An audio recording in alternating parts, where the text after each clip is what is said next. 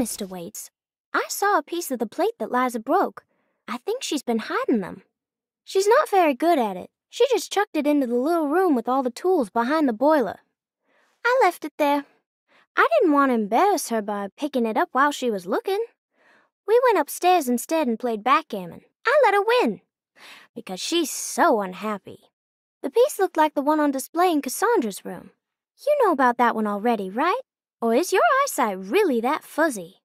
I hope you don't feel bad about your glasses. You only look stupid when you squint. Maybe if you had more eyes, you would see these things. I wish you had all the eyes you needed. Your best and favorite guest, Grace. It's stained. Looks like some kind of rot.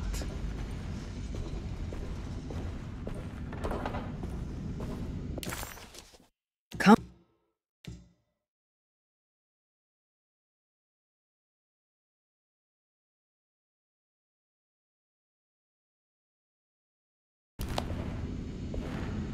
It's another plate for the talisman. Like the other one, it's broken and missing some pieces.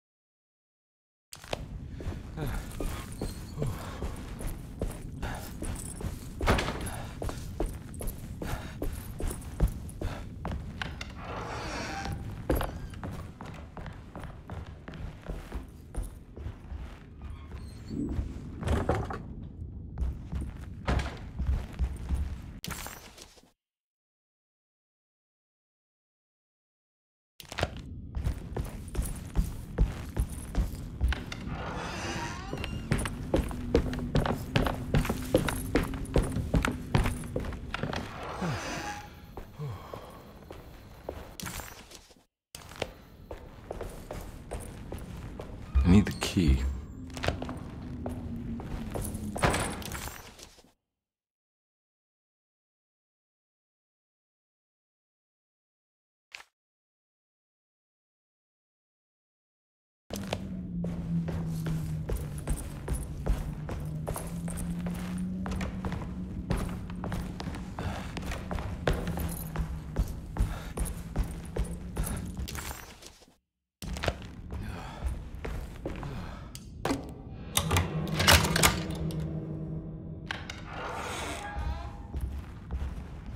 There's something missing.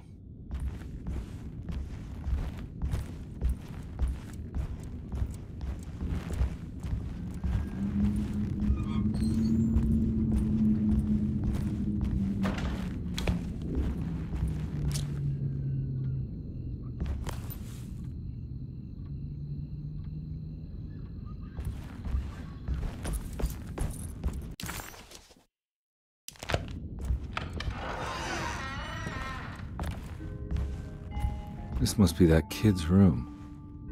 Why does she seem so familiar?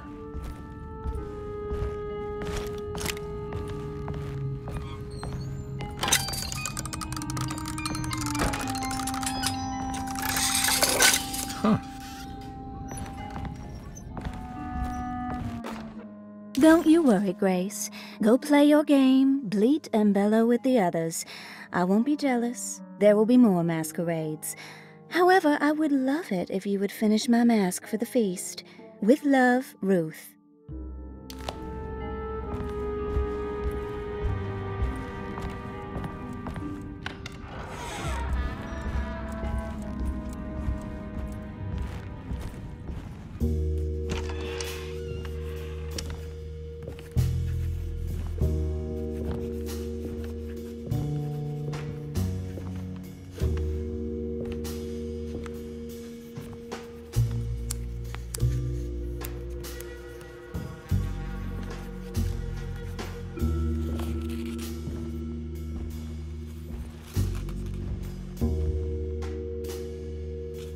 What you got there?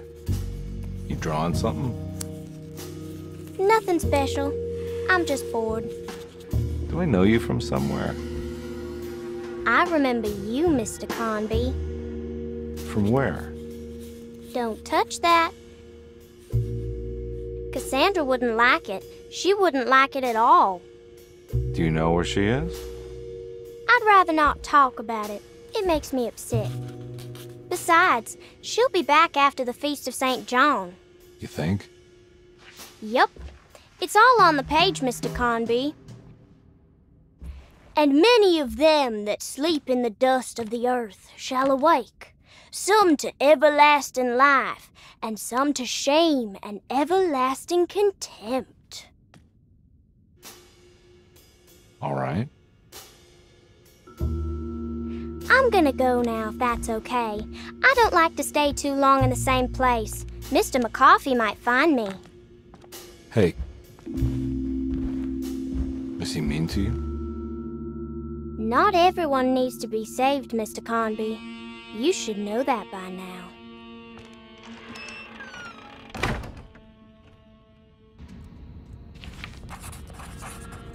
Why did that girl look so familiar? Detective Conby just couldn't quite remember.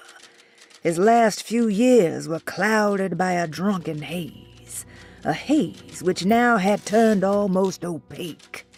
Considering their shared past, Grace had every right to feel slighted, but it wasn't in her nature. She was amused.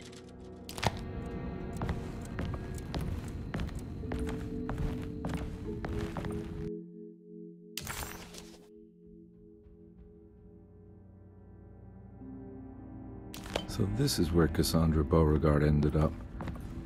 For some reason, I thought she died years ago. Miss Beauregard, I picked up your medicine at the post office today. As you understand, it needs to be administered by the orderlies for your safety. I've put the box in Lottie's room for now, and I'm sure she will find you as soon as possible. Mr. Waits. There's more of that rot again. Like it's guiding me to do something. But what? I don't think I have everything I need. If I find the full set of bottles, then maybe I can make something out of the stains of rot. It's another one of those strange padlocks.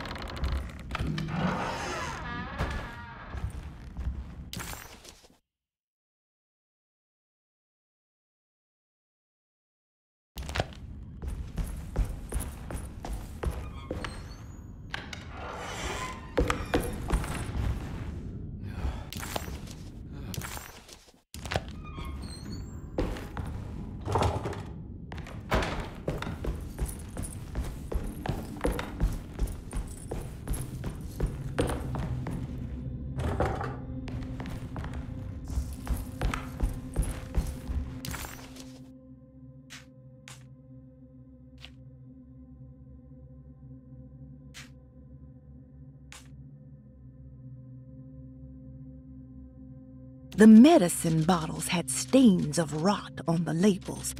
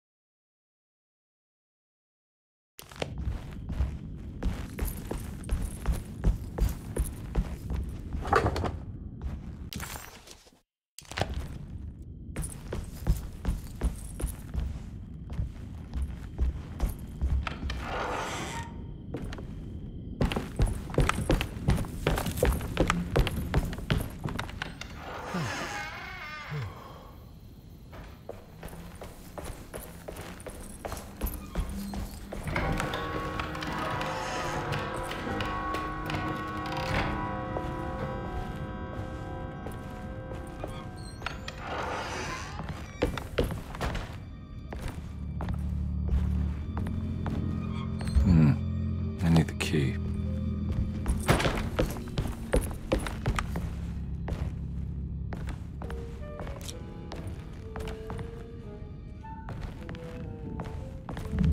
There's no way I can get into this thing. Better leave it alone.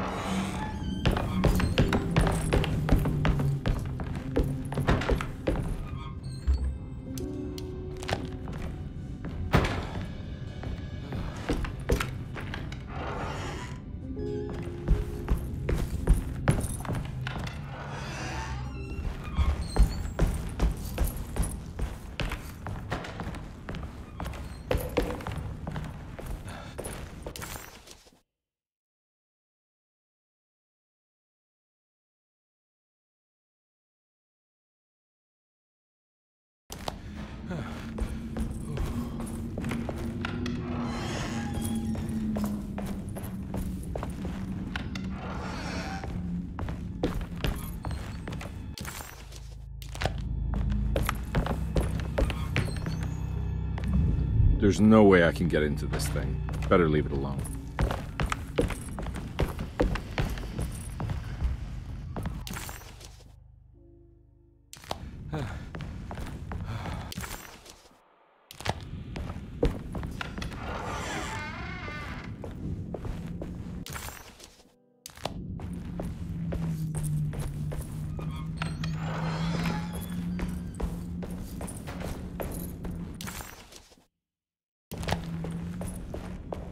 I need the key.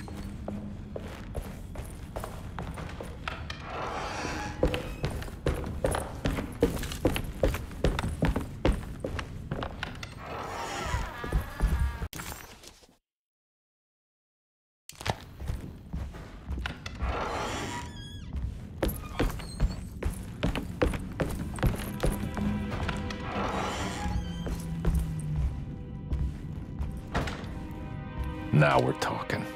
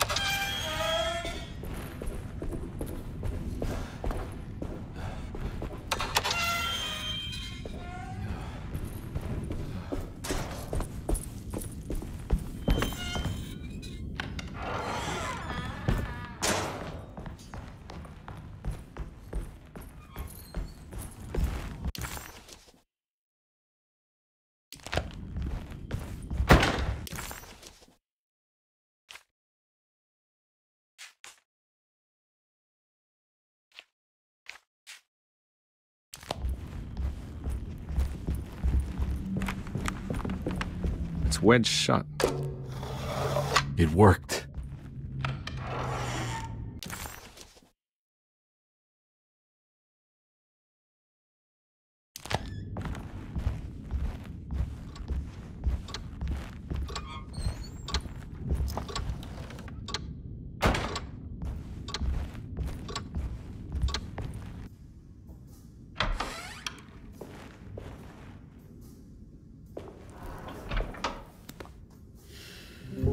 Detective Carnby, how good of you to come. Let me pour you a drink. What happened here? This place looks like it was hit by a bomb. Welcome to the madhouse, Detective. Thanks. Did the ceiling just collapse? I heard it was something in the attic, something that was supposed to happen but didn't. How that could have such consequences is beyond me. The truth is, I don't know why the room looks like this. But I bet your friend Jeremy does. You know where I could find him? Oh, somewhere in his past, I suppose. He keeps going on about that mysterious dark man. I think he is hiding from him. Or maybe he's with him. I can't really keep up. I don't worry much. Take a look around this room. You may think it looks spectacularly devastated, but I just think it's finally found its stride. It fits perfectly with the state of this place and its loonies.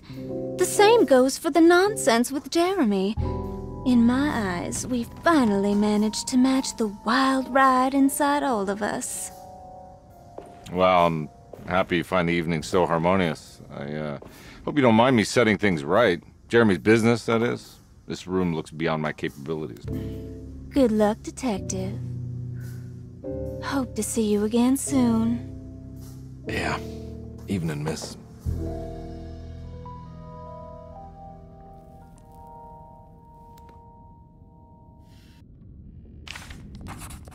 Ruth seemed like a handful. Her talk about Jeremy and the Dark Man made it sound like she might know something of importance. But ultimately, it felt like a dead end.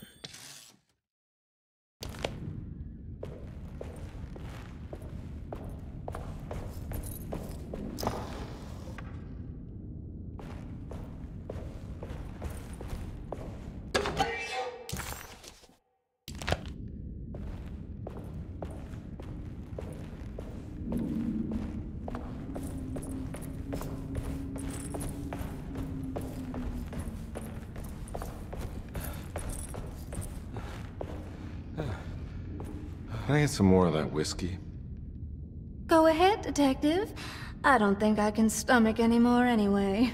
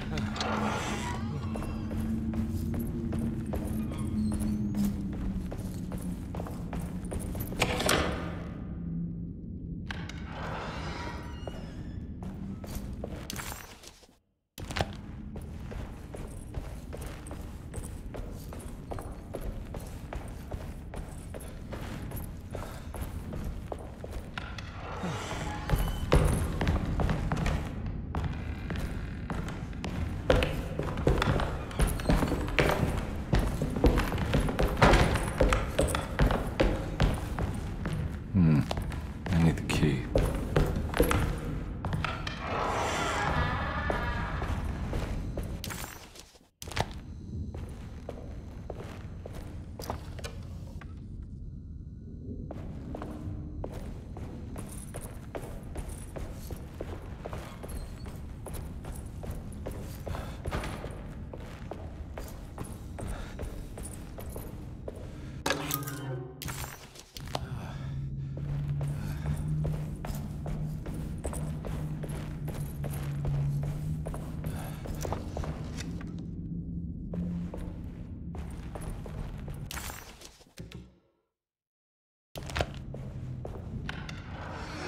Ugh. There's more of that aggressive rot.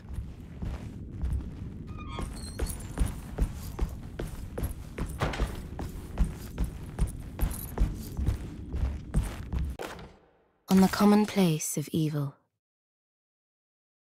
there lies virtue and stark irreverence, careless thoughts of luminous indifference. But blame not the beast we once were, which science so often wished to refer. Not the wicked full of sin, it is you who stand and grin. all our good intentions aside, whereupon we build our pride. Sunless solitude, follow not this corrupting light. Prophets of confidence always crashes out of sight. Hear me, for we all bear this mark. Thus we must remain alone in the dark.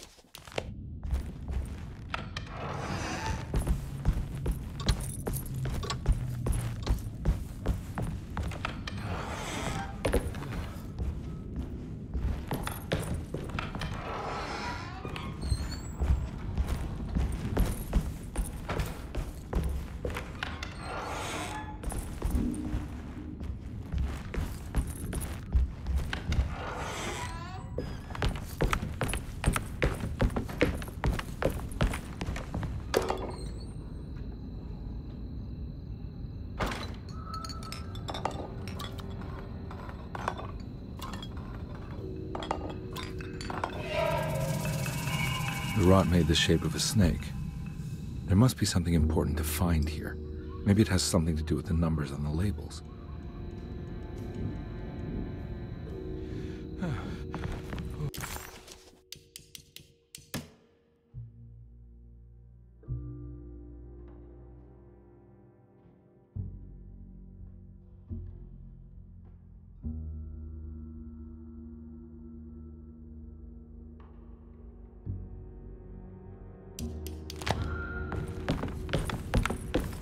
It's another one of those strange padlocks.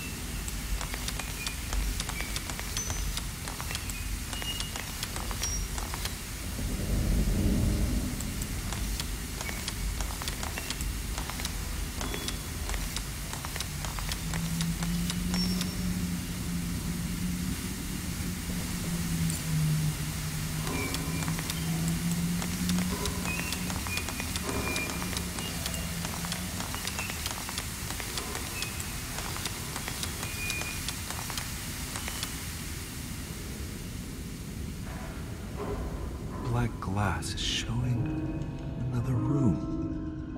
Must be a way to another one of Jeremy's memories.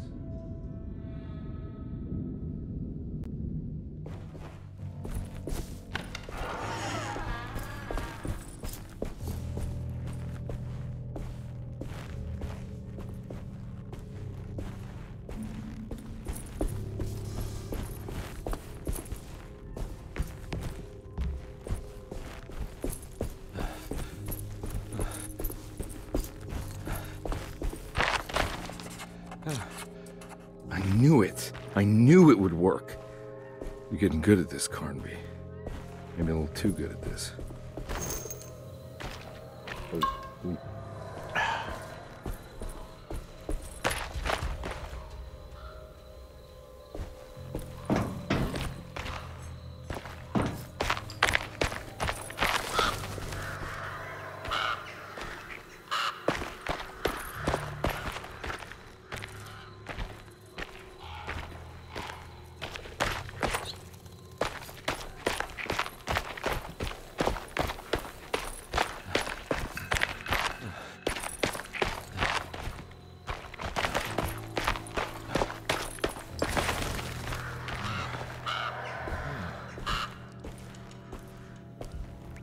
Hartwood's family crypt. Emily's family must have deeper roots in New Orleans than I thought. I figured she was a Yankee like me.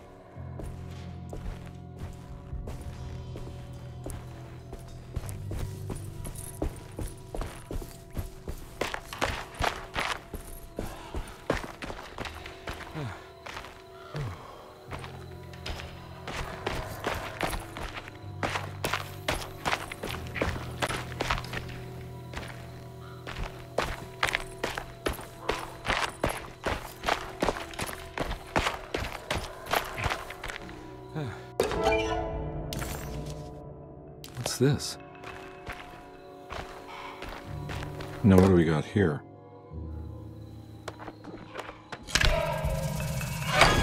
Got it.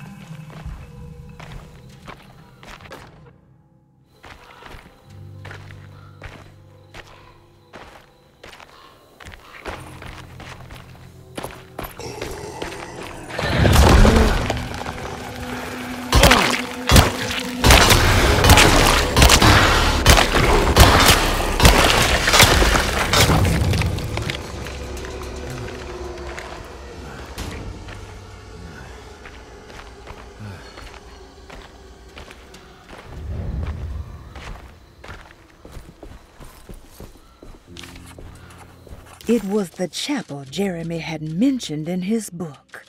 With a bit of luck, soon Carnby would be able to catch up with the old man.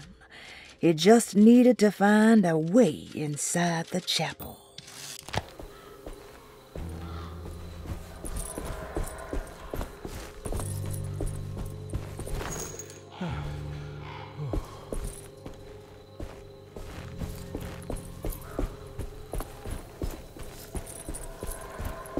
Jeremy sketched this chapel in his book, so it must be important. Looks like I'll need more medallions to open it, though.